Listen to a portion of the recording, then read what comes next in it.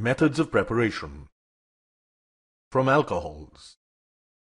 This is one of the most feasible methods of preparation, as alcohols are quite readily available. There are many ways to prepare alkyl halides from alcohols. Let us see them one by one. The hydroxyl group of the alcohol can be replaced by halogens when it is reacted with halogen acids like hydrochloric acid.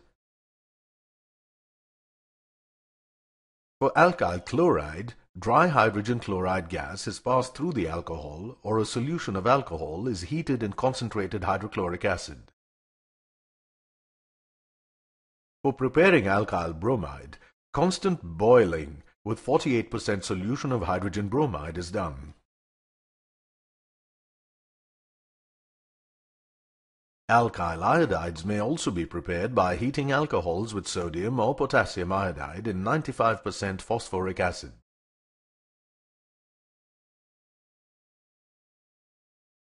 The primary and secondary alcohols require a catalyst, ZnCl2, to react with HX.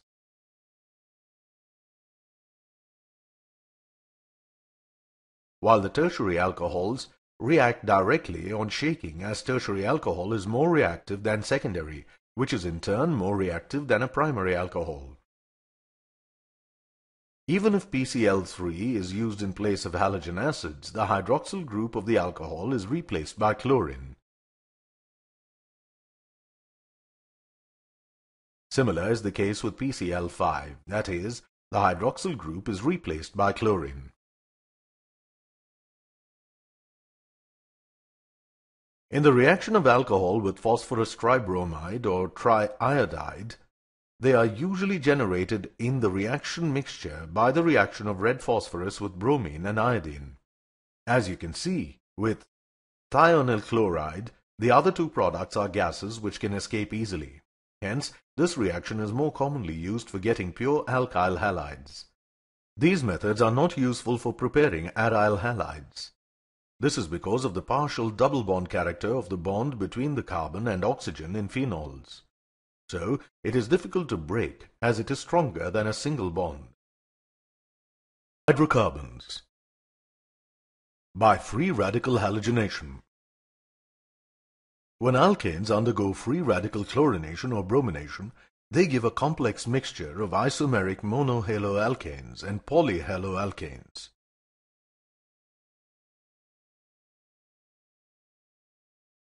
Butane gives 1-chlorobutane and 2-chlorobutane. The mixture of haloalkanes obtained are very difficult to separate as pure compounds, and consequently the yield is low. Electrophilic substitution.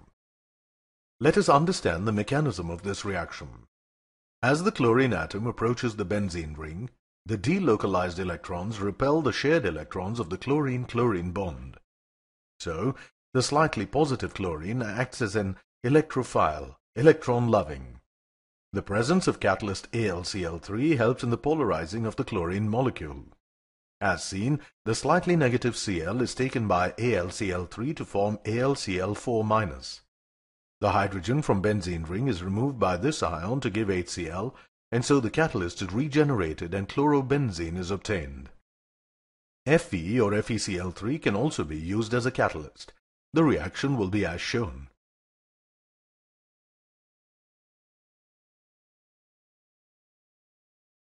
The ortho and para isomers are easily separated due to a vast difference in their melting and boiling points.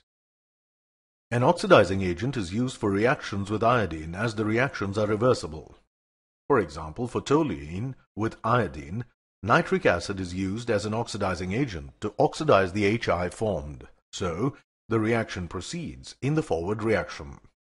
Fluorocompounds are not prepared by this method due to the highly reactive nature of fluorine. From alkenes. Addition of hydrogen halides. Alkyl halides can be prepared from alkenes by reaction with the corresponding hydrogen halide.